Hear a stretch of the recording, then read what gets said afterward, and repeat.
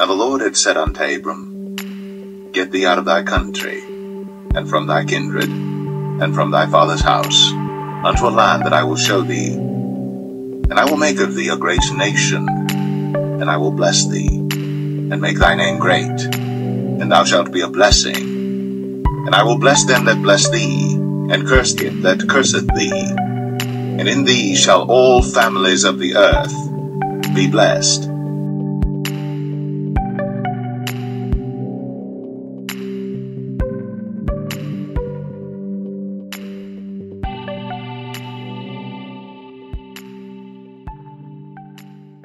The people of the Most High has been conditioned by the propaganda educational system of false history and illusions. Everyone must unlearn what was taught to them by the beast system and put on the new mind. That ye put off concerning the former conversation the old man, which is corrupt according to the deceitful lusts, and be renewed in the spirit of your mind, and that ye put on the new man, which after God is created in righteousness and true holiness. By renewing our minds, we give the Most High the opportunity to download the truth into our spirit. When we understand how the Most High operate, the closer we will get to the Most High. Israelites, you must understand that sin separates us from the Most High. But your iniquities have separated between you and your God, and your sins have hid his face from you, that he will not hear. When the people of the Most High are far from him, we are not under his protection. The kingdom of darkness gains the opportunity to program his will into our minds. The way Satan is able to enforce his ideology into the minds of the people is through the beast system. Most people refer to the beast system as white supremacy. Israelites and strangers, whomever control the mind, control the person. Satan is the god of this world. That is how Satan is able to deceive the whole world. And the great dragon was cast out, that old serpent called the devil and Satan, which deceiveth the whole world. He was cast out into the earth, and his angels were cast out with him. For multiple generations, Israelites and heathens have been undergoing mind control by the kingdom of darkness. The purpose of the mental programming, to accept a false narrative of the words of the Most High. Religion was born through heathens without the Spirit of the Most High trying to interpret what only the Holy Spirit could reveal. Howbeit, when he, the Spirit of truth, is come, he will guide you into all truth. For he shall not speak of himself, but whatsoever he shall hear, that shall he speak, and he will show you things to come. The world despises and rejected the Elohim of Israel. Therefore, the world cannot receive his spirit. The Israelites have the Spirit of the Most High in them. However, the Spirit of the Most High will remain dormant until Israelites seek the face of the Most High and repent. Even the Spirit of truth, whom the world cannot receive, because it seeth him not, neither knoweth him. But ye know him, for he dwelleth with you, and shall be in you. Satan utilized religion to control all the kingdoms and people of this world. Satan knows everyone will not accept the same faith. Satan created multiple religions and made sure every faith worships him. In addition, every faith utilized some part of the Israelite culture to establish its roots. Through the misinterpretation of the scriptures, many people are living under the wrath of the Most High. Religion take on the persona of the Elohim of Israel. A system built by Satan only worships Satan.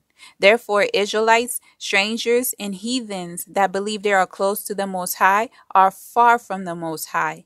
Satan utilized the doctrines of devils to change the narrative of the so-called gospel. In addition, Satan has taken the identity and privilege of the people the Most High created and gave those privileges and identity to his seed, stealing the Most High's glory.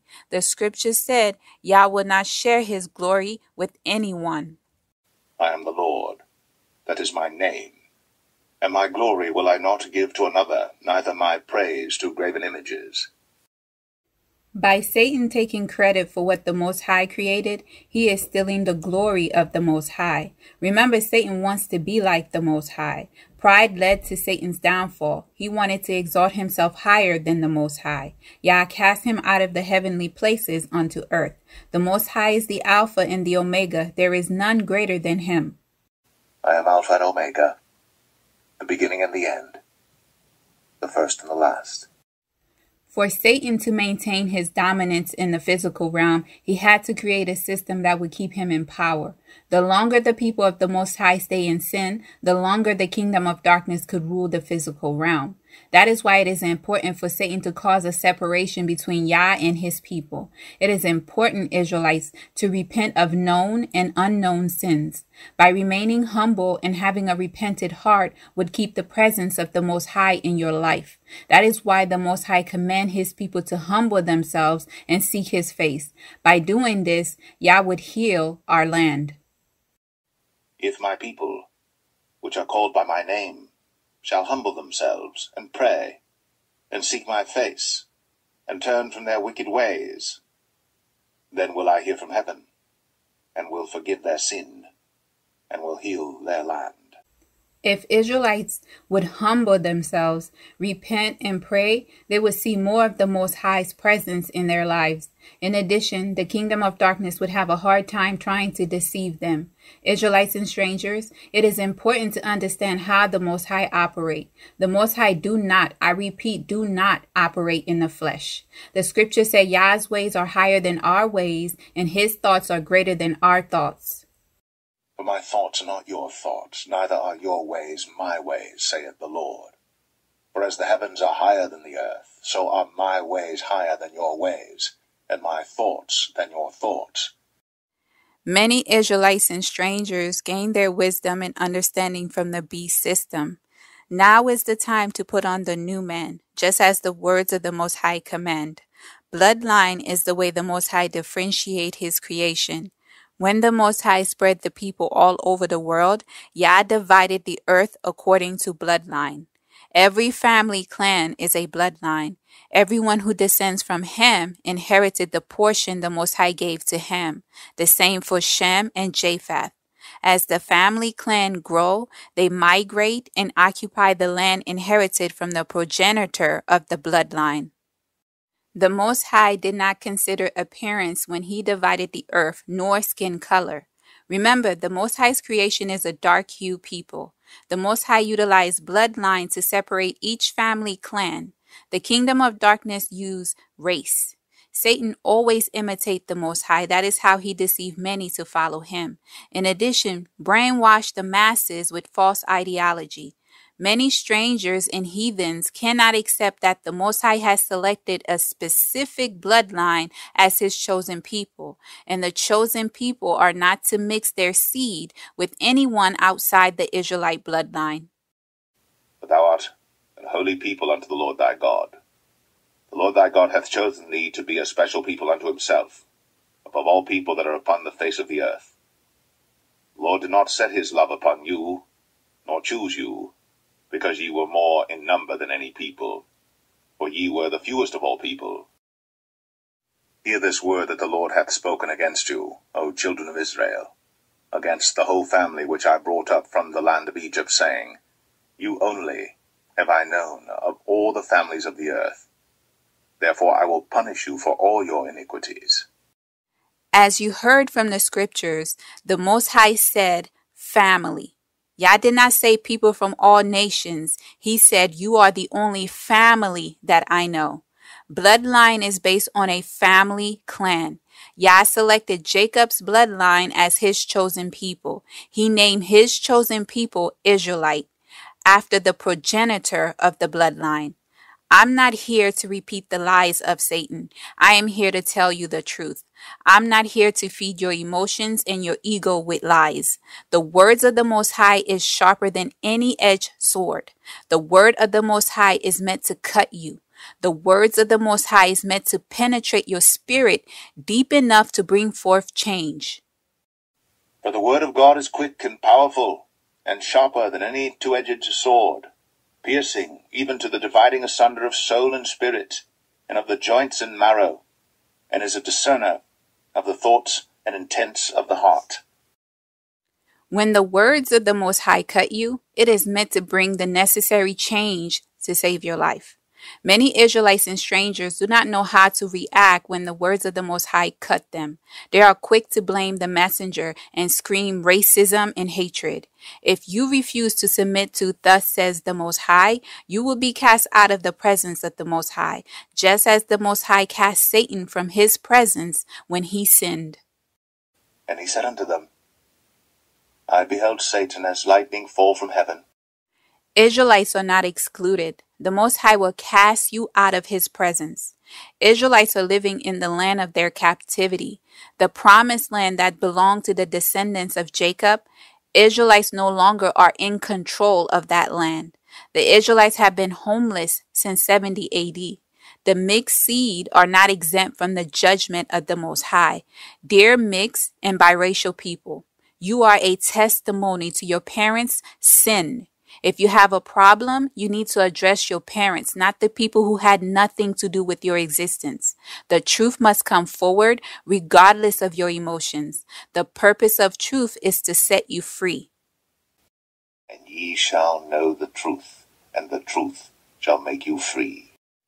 The interpretations of the words of the Most High coming from the beast system's religious institutions are incorrect. The Most High has sent his anointed to spread the truth of his words. That is why the awakening is happening right now. The awakening is not going to support the beast system's lies, nor will the awakening reinforce the lies taught to you in the church. If the messages you are hearing in the awakening support the pagan church doctrines, there would be no need for an awakening. The Most High would not be able to justify his wrath towards the workers of iniquity. Many strangers and Israelites need to learn to control their emotions and listen with an ear to hear. The kingdom of darkness took the culture and belief of the Israelite bloodline and started religion. Therefore, every religion has some form of Israelite custom embedded in their faith. Religion has destroyed the culture of the Israelite family. Satan has diluted the Israelites' royal bloodline with his interpretation of the scriptures. Through religion, Satan has deceived many to believe they are Israelites. Heathens who are from another bloodline are claiming the Israelite heritage. The people who know they are not Israelites, they have accepted the replacement doctrine of spiritual Israel to claim a piece of the Israelite bloodline. Everyone wants to be an Israelite, but nobody wants the struggle of the real descendants of Jacob. For lo, I will make thee small among the heathen, and despised among men. The most hated group of people are the original people made in the Most High's image, black people. Not everyone who is black is an Israelite. If everyone is claiming the Israelite bloodline, what happened to the other bloodlines the scriptures spoke of? Bloodlines such as the Moabites, the Ishmaelites, the Edomites, the Hittites, the Amorites, and the others.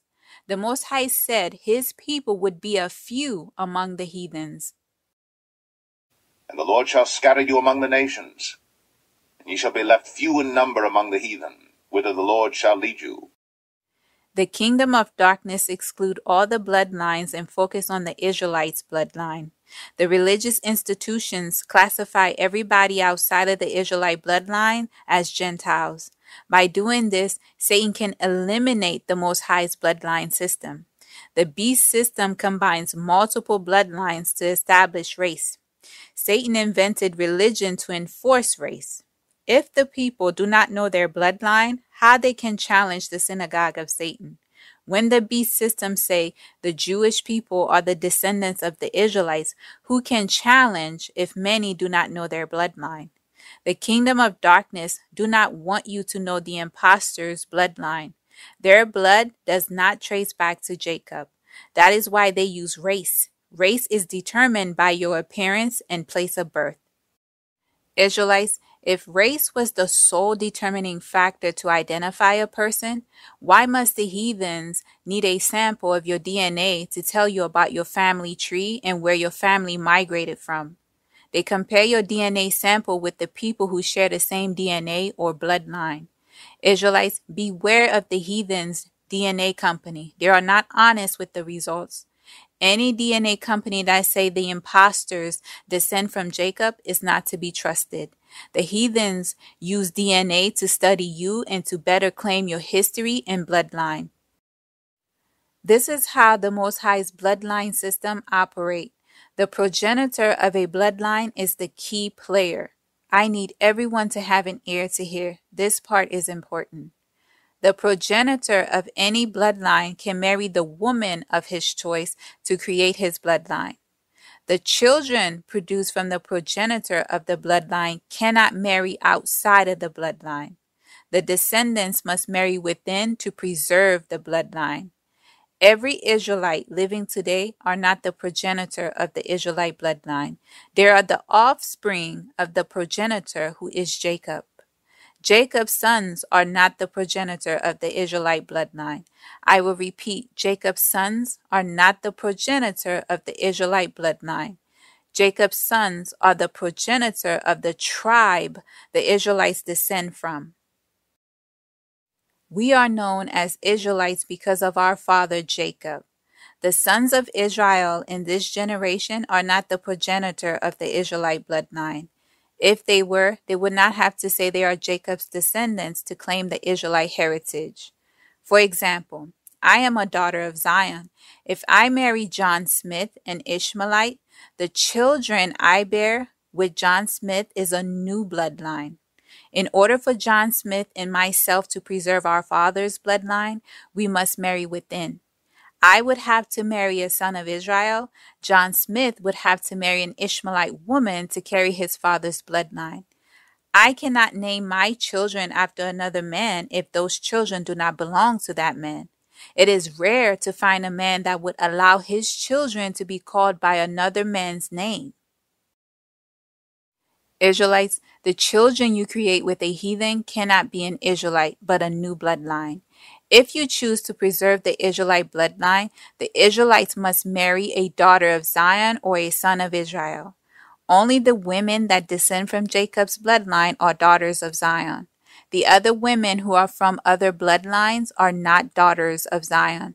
An Edomite woman is not a daughter of Zion. One reason the Most High allowed polygamy in the beginning to establish bloodlines. The Israelite bloodline have been established. The descendants of the original bloodlines need to preserve their bloodline to keep it from being cut off. The Most High has cut off many bloodlines. Also Edom shall be a desolation. Every one that goeth by it shall be astonished, and shall hiss at all the plagues thereof.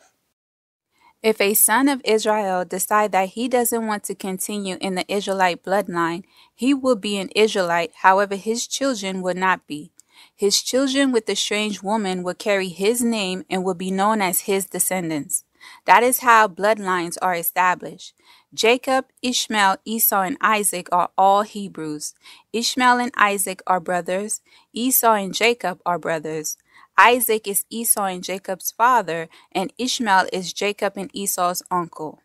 All except Isaac are a progenitor of a bloodline. All the other men mentioned, their descendants are named after them. Israelites are Hebrew because Jacob's mother, Rebekah, is Abraham's niece. Isaac is Abraham's son. Abraham is a Hebrew. Isaac married within to keep his bloodline pure.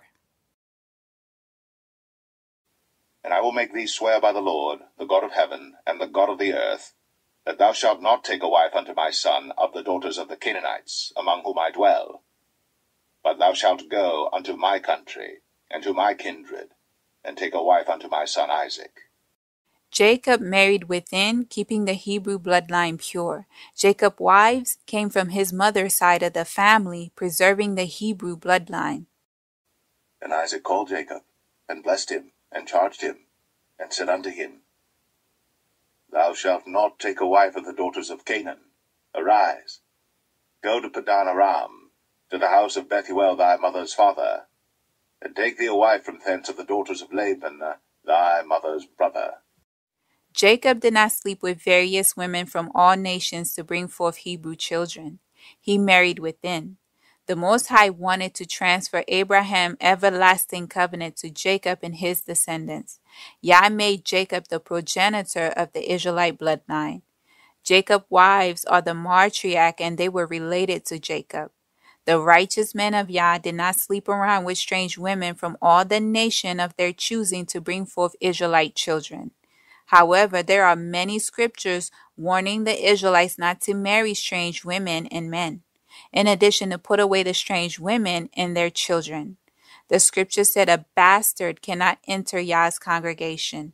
The scripture said this, not me. I guess the scriptures are racist. In the Most High's creation, there are no such thing as race, only bloodlines. Therefore, I cannot be racist. A bastard shall not enter into the congregation of the Lord. Even to his 10th generation shall he not enter into the congregation of the Lord. The strange women have no foundation in the Israelite bloodline. When I say strange women, I want Israelites to picture the indigenous heathen women. There are indigenous heathen black women, just as there are indigenous heathen black men. An example would be the indigenous Indians on the continent of India or an Ethiopian. Although they are indigenous and a part of the Most High's creation, they are of another bloodline. Ethiopians are not the daughters of Zion or the sons of Israel. In the beast system, the Ethiopians would be labeled black, even though Ethiopians descend from Ham's bloodline through Cush. Not all Ethiopians are Cushites or Hamitic. There are Israelites labeled as Ethiopians. Remember, Israelites were scattered in all the kingdoms of this world. Are ye not as children of the Ethiopians unto me, O children of Israel, saith the Lord? Have not I brought up Israel out of the land of Egypt, and the Philistines from Caphtor, and the Syrians from Ker? The woman you marry will determine if you'll pass on your father's bloodline or start your own bloodline. In order to pass on your father's bloodline, you must marry within. The sons of Israel who marry the strange woman are cutting off the Israelite bloodline to start their own. The daughters of Zion who marry outside of their bloodline are spoiling their seed as well. Ham, Shem, and Japheth are brothers. However, all three formed three different bloodlines. From the three brothers, the whole earth was populated. These are the 3 sons of Noah, and of them was the whole earth overspread. Bloodline is what differentiates all families on earth. Bloodline is a family clan that identify a person or a nation. The Israelite bloodline is not an all-inclusive bloodline like the black race. The royal bloodline is to remain pure. Not all who claim the Israelite heritage are Israelites, just like the imposters of today. I can never understand how the imposters can call anyone anti-Semitic as if they are the only descendants of Shem. Shem has many descendants alive and carrying on his bloodline today. The children of the strange woman have an opportunity to be saved just like all the strangers. Just because they can be saved does not mean they are Israelites. They are not Israelites but strangers. The children of the strangers cannot marry an Israelite. The stranger is to live among the Israelites and serve the Elohim of Israel. Also the sons of the stranger that join themselves to the Lord to serve him, and to love the name of the Lord, to be his servants, and be one that keepeth the Sabbath from polluting it, and taketh hold of my covenant. Even them will I bring to my holy mountain, and make them joyful in my house of prayer. Their burnt offerings and their sacrifices shall be accepted upon mine altar. For mine house shall be called an house of prayer for all people. The strangers who wants to marry an Israelite are causing the Israelites to stumble and sin. If you genuinely love the Elohim of Israel, you will not cause his people to sin. The strangers are to serve the Most High while dwelling among the Israelites, just as Israelites are to preserve their bloodline while living among the heathens.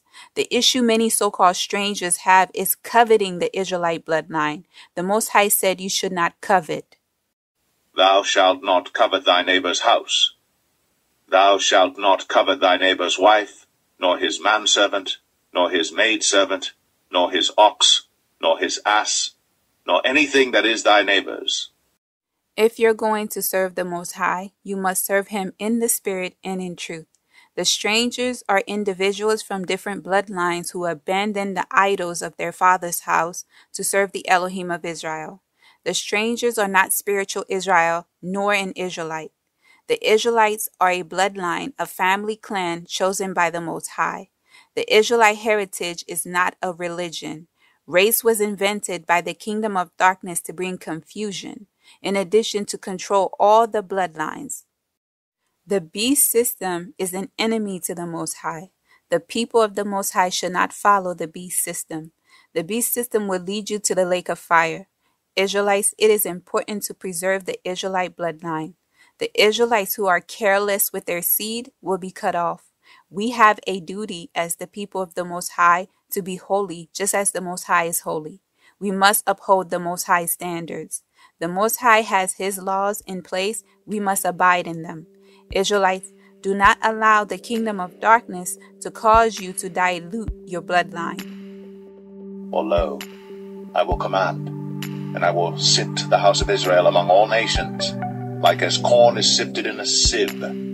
Yet shall not the least grain fall upon the earth. All the sinners of my people shall die by the sword, which say, the evil shall not overtake nor prevent us. In that day will I raise up the tabernacle of David that is fallen, and close up the breaches thereof. And I will raise up his ruins, and I will build it as in the days of old.